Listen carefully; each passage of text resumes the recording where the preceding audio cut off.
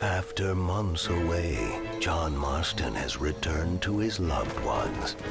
While trying to rebuild his ranch and win back the trust of his family, Marston awaits whatever life will throw at him.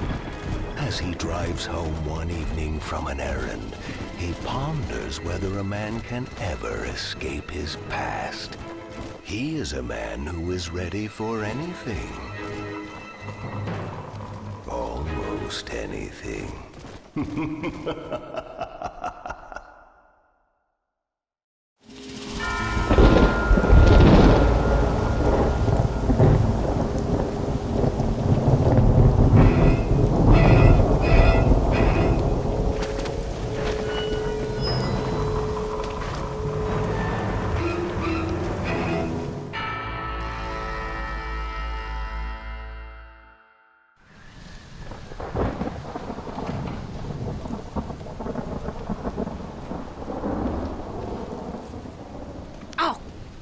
Damn. Mother. Oh, I'm sorry. I meant to say, damn this awful son I've raised with his highfalutin ways, and his shame that his mother swears like a sailor and sews like a blind man. Is that better, your lordship? Much better, Mother dearest. Oh, good. I'm so glad, my darling. When you've finished your university education and are far too good to even acknowledge my existence when we pass on the street, and you gently kick me aside and begging old crow out of the way with your highly polished boot. Well, think of me kindly, at least, will you, my son? I'll try to, Mother. I'll think, that woman I just kicked, that used to be my dear old potty-mouthed mom. Maybe I should bother to kick her harder. Dear boy. Oh, I am so proud of you. Get off. Now, Father's here. Maybe he can beat some sense into you. Something funny's going on out there. Damn dogs gone crazy and wolves howling and birds flying. Well, it's just the storm, John. Maybe. Uncle make it back yet? I thought he was with you, off drinking in the fields. I mean working, as you call it now. He went into town a few hours ago after we busted that hammer working out in the meadow. Well, he's probably holed up in some place of ill repute waiting for the passing of the storm. I hope so.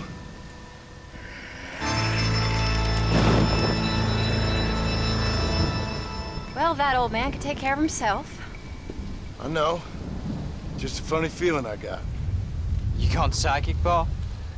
Either that or I ate something funny. Knowing your mother's cooking seems more than likely. Well, talking about food, who's ready for some poisoning? Me, my darling. I am starving.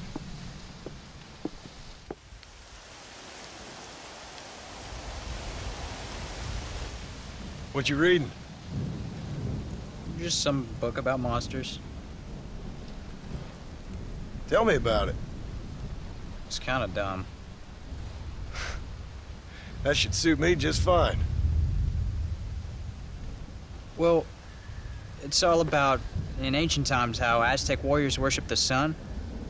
But during full moons, some of them worshiped the moon instead. And upset the equilibrium of things. So anyway, what it involves is, there's this one guy, and he goes out in search of his family.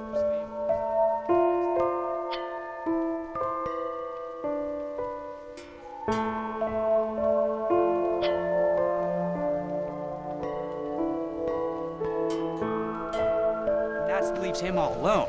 So anyways, since there ain't no cure, the brave man has to kill everybody, which is Absolutely disgusting and completely unbelievable.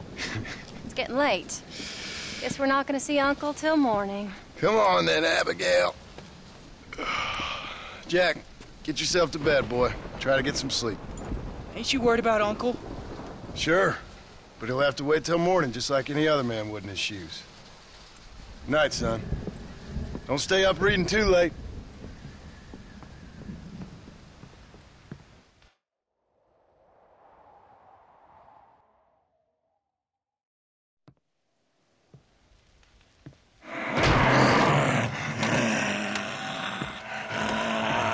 okay, old man?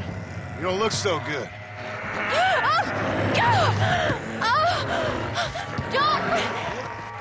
What is going on? What the hell is wrong with you? Crazy old bastard!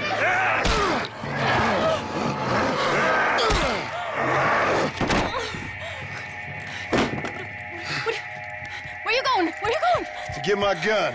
Oh. Oh. God damn it.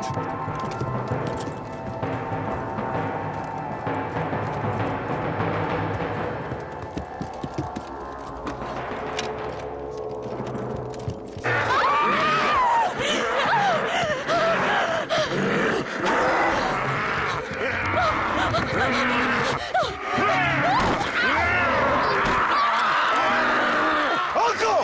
You dumb son of a bitch! Stop!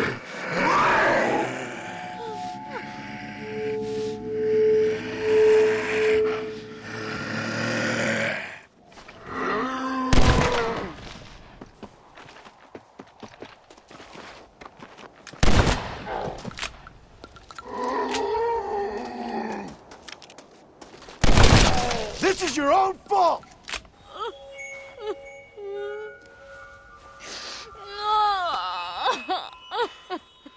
I can't believe I had to kill that poor bastard. Well... You okay, darling? You okay? Oh, Abigail. Abigail. I don't feel so great. Jack! Get out here! Now! Good Lord, what's happened? Mama? Careful, boy. Mama? Ah, Mama! Just stay right there, the pair of you. Don't make me no widower now.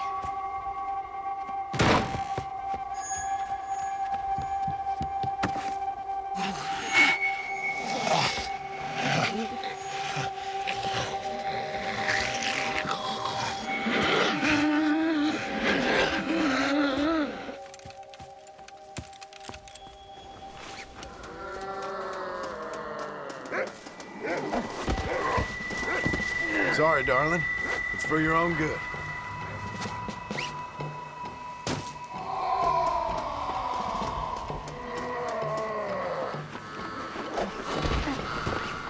If you act like a child, I'll treat you like one.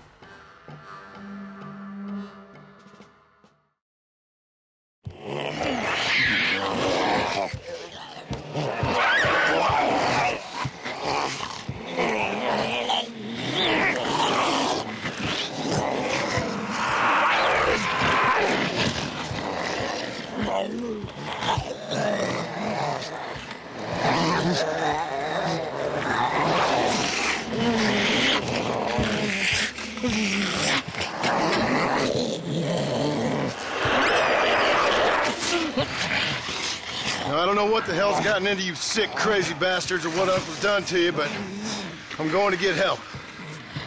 Stay calm. As calm as you can, seeing as both of you seem to have gotten a little excited. Probably just a fever. Jack, be kind to your mother.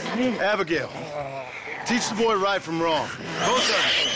Stop biting chunks out of people. Be back as soon as I can.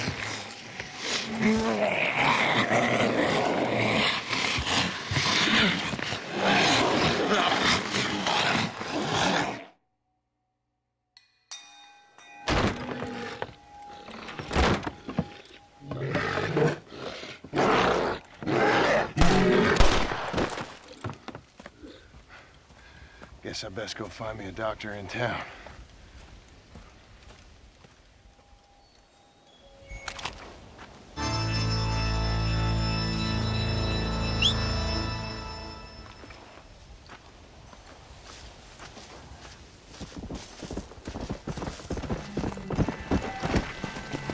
Come on.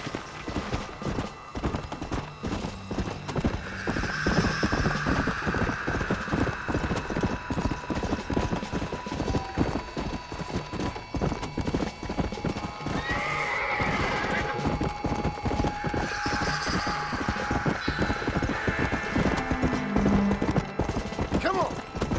Let's go.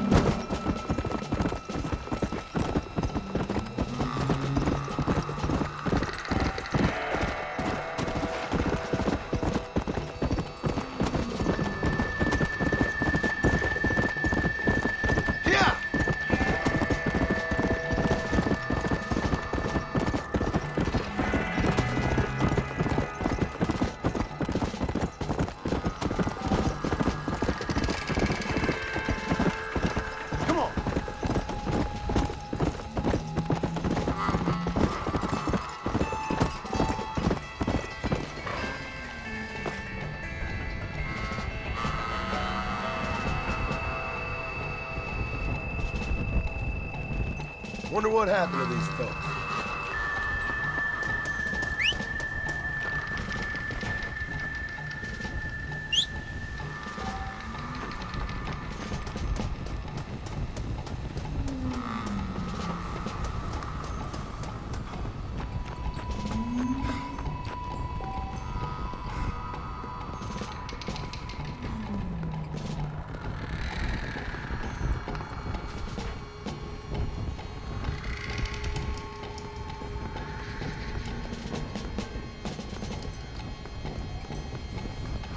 Mr. Marston, sir! Marston! It's me! Professor, what are you doing here? I thought you went back to Yale. Well, I did, but I came back for another round of research, and now all hell is quite literally broken loose. What is going on? Well, sir, I am a man of science, a man of great learning, a thinker, a wise man, and I'll be honest with you, sir, I haven't got a fucking clue. Well, ain't that dandy? What should we do? Well, I suggest we try to find other survivors, band together, and find a cure. Or fight to the death trying. Well, that sounds great and all, but I'm just peachy. But I'm not sure that I'm not cut out for such shenanigans. I was thinking more that finding a horse and riding back to the civilized north at the speed of knots before writing a paper on the events from the comfort of my study. I'm a scientist after all, right? I mean, I can't do much science if I'm some bloodshot dervish's lunch, can I? Much as I would like. Your sense of duty is very impressive, Professor. I'm gonna search the back street for survivors. No, perhaps staying with you would be safer. Could you just wait a sec here, would you please? I'm going to wander down that lonely, deserted street and get my bag. Wait, you should stay with me, Professor. You haven't got a gun. Oh, no, it's okay. There's no need to worry. Everyone's already dead. I left my stuff with Mr. Nastas. You remember him. Indian fellow, dumb as bricks, but a good sort. Okay. Well, meet me in a couple minutes. Affirmative. A couple of minutes.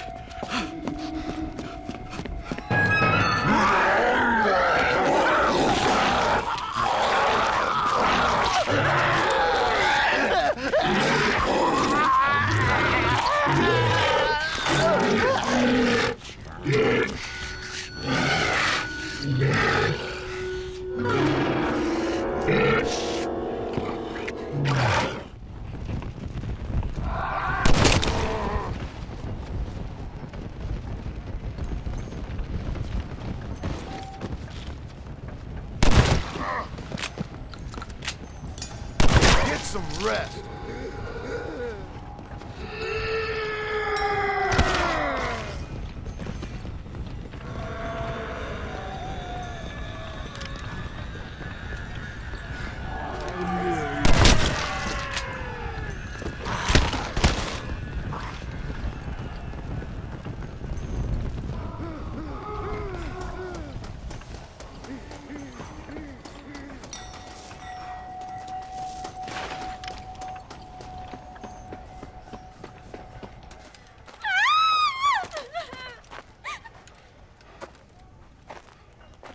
Anyone here?